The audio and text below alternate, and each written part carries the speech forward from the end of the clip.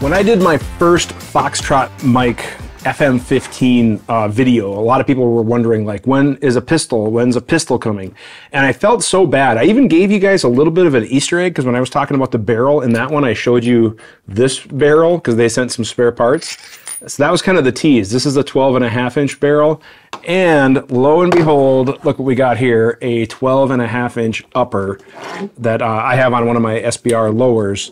But yeah, so the Foxtrot Mike FM15 12.5-inch upper is here. I got this one from my friends at Rainier because the barrel's rolling away. They knew how much I liked the other FM15, and I told them, I said, I think that would be really fun, and it just so happened I had a spare SBR lower laying around. I mean, you guys probably have a few of those lowers laying around too, right? I think I actually got another one on the bench over there from another project. But anyways, I was just like, yes, I'm not going to do the pistol thing. I want to do the SBR thing because I think that would be awesome. Now, I really do like 12.5-inch as a barrel length on SBRs because it's a good general do-all right in the middle, like the Goldilocks. Not too big, not too small, but in some ways just right, you know? And I really liked a lot of the innovation that was going on with Foxtrot Mike with their upper, that I was really happy to see this one. Now, right up front, this was sent to me as a demo, but it's so fun, I kind of don't want to give it back, so I'm not sure if I have to or not. But a lot of really cool things going on. It has their unique proprietary upper receiver, which means that the carrier travels within the upper receiver, thus no buffer tube and no traditional charging handle. So what's cool about that is you can have a folding stock. Like I have this old, this is a SIG MPX stock, but I'll show you guys in a little bit. This is a Midwest Industries stock tube adapter folding mechanism. This will fit on there just fine. So basically, once you have your receiver set up, you can put any folding brace or stock depending on your type, but this just unfolds. Now, the cool thing is you can shoot it like this as well. So if you're looking for that truck gun, their backpack gun or whatever, you can shoot it just like so. Now, what I really liked about it overall is, number one, 12.5 inches is cool. Being able to shoot it from folded is cool. And then obviously with this particular stock, it unfolds and you can engage. But it was fun to shoot. It ran reliably. I did have one issue that I'll talk about that was the lower's fault, not the upper's fault, but I'm really glad I got it figured out because I was a little nervous at first. But a lot of cool stuff going on. So let's start talking about pricing and availability. I'll just get that right out of the way. This particular one is a Rainier exclusive, so you can get it from our friends at Rainier Arms. I'll post a link to the article in the description below where you can learn all about that stuff. MSRP is right around $6.5, so $6.50, but there is some sales and exclusive pricing right now. So if you wanted to hop on one of these, you'll save yourself a little bit of cash. Now, some specs: 12.5-inch upper, 11 3/4 M-LOK rail. And then we're going to get into some of the under the hood stuff right now. But as of when you're watching this, you can order this. And this would be great for, like I said, if you have that SBR lower or maybe a pistol build that you're looking on or something like that. Definitely a lot of options there. Here's what I really liked about Foxtrot Mike right off the bat was the machining quality was really nicely done. I didn't see any, machining marks or any sloppy, stuff or whatever, and it fit my lower pretty well. There's a little bit of wiggle, but it could be the lower, it could be the upper. They could get oversized pins, whatever, no big deal. But I didn't notice anything out of line or anything like that. But the lines on how the rail interfaces with the upper, I really did admire on the first one, and I really liked that it does have the anti-rotation tab on the top. So this is a really rigid upper receiver, how it interfaces with the rail. Now, at first glance, a lot of people are asking, where was the buffer tube? Well, everything's all contained. It uses this little carrier. We'll take a closer look under the hood here in just a second. Now, as far as charging it is this non-reciprocating forward charging handle. Now, you can reverse this. I could put it on either side, just like I could with the full-size rifle. I like to have it on the left. That way, as a right-handed shooter, I can keep my right hand on fire controlled. My left hand can manipulate the charging handle. And again, it's non-reciprocating, so as you're shooting, it doesn't move. However, I did notice that there was a couple times when I was shooting off a barricade that if the charging handle were to get pressed, that would cause the carrier to come out of battery. And obviously, we know what happens when guns are out of battery, they won't fire. So that is something to keep in mind. If you are going to be doing any barricade work, just keep an eye on the charging handle, make sure it doesn't push the belt carrier out of battery. Moving forward, we do have a 3-position adjustable gas block, 1, 2, and 3. And I did find that 3 was overgassed. So that's kind of their like adverse, really crappy ammo setting. So once I had it on 2, non-suppressed, it fired just fine. All right, so this should be setting 2, should lock back. And gas. And then for suppressed, I turned it down to 1. Now, would I like to see a little bit more fine tuning? Maybe, but you know what? It works. And when I put a suppressor on it and I turned it down to 1, it worked just fine. Now, it is kind of a smaller knob. So a little trick that I learned is to use a tip of a bullet, and then you can go ahead and insert that in there to make the gas block adjustment. The only thing I swapped right off the bat was it did come with a standard A2 muzzle device, and I swapped that right away for a suppressor mount so I could shoot this gun suppressed. The suppressor I was using was a Dead Air Sandman S, but honestly, I think any suppressor would work just fine, and you can reduce the gas, which is really cool. Let's take a look under the hood. I got some spare parts, and I wanted to kind of show you some of the innovation that I really liked from Foxtrot Mike. Now, this is the barrel. This is a 12.5-inch barrel. Their barrels are really, really nice barrels. When I was sighting in my upper with an LPVO, I threw a 1-6 on it for a little bit. My groups with just crappy 55 grain full metal jacket were hovering right around an inch to inch and just under 1.5 inches, give or take. And again, I really wasn't trying to get super accurate. I was just trying to zero the LPVO. But I was really surprised when a couple of the groups were, you know, right at an inch or even just a shade under an inch. And again, that's just with a 1-6, just off the prone. So I thought it was shooting just fine with just bulk ammo. If I hang on to this for more long term, I kind of want to do a little bit more, maybe push it to some distance and try some higher quality ammo. But the barrel is really well done, and starting with the back, what I really like is forward of the barrel extension is we do have this engagement surface here, which is different than your traditional AR. You notice it has these nice flats on here. So if you ever, did need to use to hold it while you're working on something, if you had a stubborn muzzle device or whatever it might be, you have some options there. But what's really cool is this taper right here. And then you have their big beefy barrel nut. I mean, look at that thing. That thing's huge. It looks like a huge socket, that you would see in a diesel mechanic's tool chest. But what's really great is inside, and I know it's super tough to see on camera, but believe it or not, inside here, there is a taper surface. And that taper surface matches with this taper surface.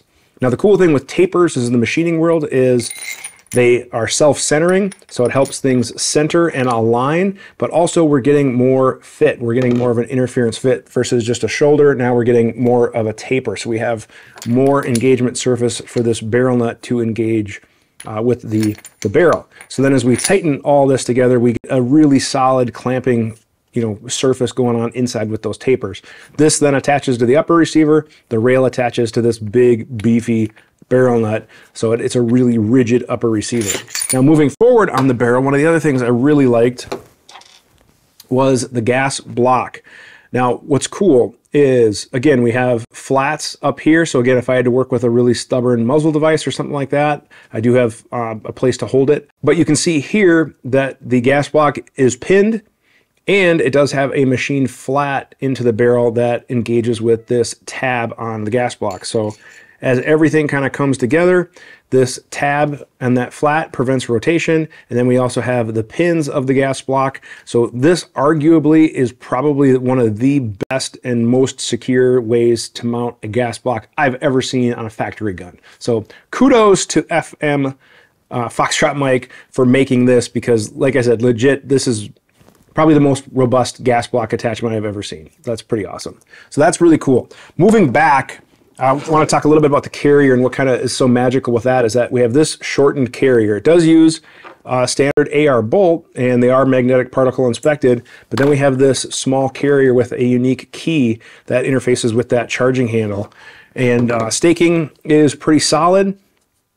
That short key cycles within the upper receiver, so again, we don't need a buffer tube or anything like that. Now, is this a proprietary part? Yep, it sure is, but Foxtrot Mike does have spare parts available if you were to ever need that, such as the key, but the bolt, the screws, the internals are standard AR. It's just a different, I believe it's a different cam and obviously a different key, and then the carrier itself. But for spare parts like gas rings and extractor and firing pin and stuff like that, that's standard AR, which is nice for field repairs or maintenance or whatever it might be. So I liked all of that. Now moving back to the upper itself, again, it's really cool how it works with the folding mechanism. So you take your lower, you can buy lowers from Foxtrot Mike, but if you have a lower already and you want to get that, comes with a rear Picatinny adapter, which is this guy. Now, installation is pretty straightforward. And again, what I like is that the Rainier version gives you this aluminum Picatinny adapter. And then we have this insert here, and it is actually reverse threaded. So actually kind of put everything together. It kind of tightens up. And what's really cool is the only tool needed is just a socket extension, a 3/8 socket extension. And we simply put this in our upper, we tighten it up, it sandwiches everything together, and now we have this Picatinny rail on the back that we can attach our stock or brace to. Other cool thing is we have this little set screw right here that allows us to access the rear detent and spring for the takedown pin. So I don't have to worry about, like, you know, hiding the plate behind there. Put that in after, put that little set screw in. I put a little Loctite 222 on there because I hate small screws coming loose. And then I was able to do that. And then what you're left with is that Picatinny rail on the back of your receiver. Again, this is an old SIG MPX stock. When I made the teaser video, a lot of people were asking about which stock this is, and I don't think this is available anymore. So for what's available now is you can get this Midwest Industries stock tube adapter with their folding mechanism, and you simply, you know, clamp it onto the Picatinny rail, torque it down. Now, normally I would use thread locker, you know, proper installation, but then you have a nice, you know, stock here, and then this just folds and comes out. So this is a comfortable low profile stock. It has a nice curve, so it's pretty comfortable on your cheek as well. But this low profile stock is available, and it's pretty nice. So this is pretty minimalistic, lightweight, has a QD socket. You know, it's just a nice lightweight folding stock to kind of go with, you know, this more compact style. So that's something I would definitely check out if you're looking for an SBR stock, is that one from my friends over at Midwest Industries. So that is that. But gotta say, this was a really fun upper to shoot. And this is really an SBR that I enjoyed. The issue that I was having, my bolt catch was raising slightly, causing it to drag on the carrier, causing some stoppages. And at first I was like, what is going on? And then I figured it out what was going on. So my bolt catch on my lower receiver was the Geissele Maritime. And as you can see, I'm going to try to zoom in. This one has been modified. Normally the Maritime catch has this little hook that kind of extends out a little bit more. It's more like a hook shape, if you will. Well, you can see by that little mark on the upper where that bare aluminum is, it was actually hitting the receiver right there, causing the bolt catch to grab on just slightly. And when that was happening, it was causing the inside to rise a little bit, causing the carrier to drag on the catch. So sometimes it would lock back prematurely. Sometimes it would just kind of slow the action. And once I figured that, once I held the catch in place, it ran just fine. And then ultimately what I had to do for this is I just trimmed that hook off of the Geissele Maritime bolt catch, so that way it doesn't hang up on the receiver. So that is one thing to keep in mind. Even though this receiver pocket is very generously machined, you know, to account for some of the larger bolt catches, the Geissele, and I do like the Geissele, don't get me wrong. I like a lot of the nice bolt catches out there, but the Geissele is what was giving me some issues. So that was not a fault of the upper, and once I got that fixed and figured out, the gun ran just fine. Now, as far as quick testing, I just shot XM193, it was cheap practice, 55 grain ball ammo, but once I got that bolt catch issue figured out, the thing ran just fine, suppressed and unsuppressed. All right, I think that kind of covers it. I know this was kind of a quicker first look video, but I wanted to get something out while this product is hot. I'm going to keep shooting this, and I'll probably do a check-in later on both the 16-inch version and this one, just to kind of give you guys an update. So please let me know if you have specific questions about the Foxtrot Mike products. Go ahead and drop a comment in the comment section below, or if you have any questions about that or anything else firearms related, email me. The email address shown below is theqa@gunsandtactics.com. At the end of the month, we have a live stream where we have our QA episode where I give away a prize, and it is a great chance for us to interact. And like I said, we give away stuff, so make sure you email your questions. And then if you haven't subscribed yet, if you're still watching, we just hit 90,000-ish subscribers. We're on our way to 100. We're going to have a big giveaway, a shop tour video. We're giving away tons of cool stuff at the 100K mark. So please tell everybody to subscribe, and we're going to have more information on how to enter. But basically, Enter by going to the webpage, signing up for our email list. We're going to draw our winners from our email list. That's the best way for you to enter. The even better way, I guess that really wasn't the best way. The other way to enter is to support us on Patreon. Our Patreon members get extra entries into the 100K giveaway, and you can support us on Patreon. We do really appreciate all of the support. Thank you guys very much for watching, and have a great day.